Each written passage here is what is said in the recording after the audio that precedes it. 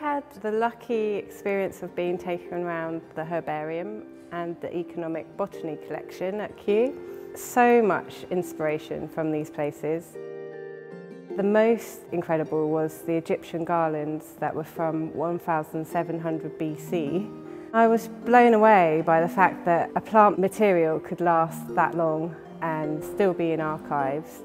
I was so inspired by how this material could last and what message that gave towards using plant material as an art material for a viewer to enjoy.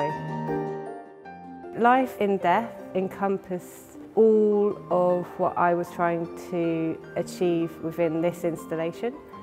It was about looking at the Egyptian funeral garlands, which were obviously to do with death, and the fact that they had survived.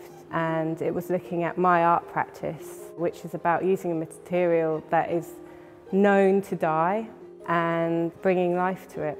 So through preservation and care and a lot of love, every single flower could survive and be used as an art material.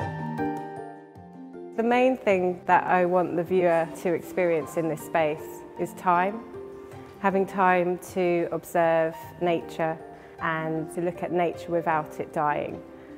Each installation that I create is about the viewer being completely enveloped and having a place to observe and appreciate what we're given on this earth. The collection of flowers here is my personal collection from over the last 10 years. I never let any flowers go to waste. As much as possible, I'll store and preserve and make sure that flowers are used again.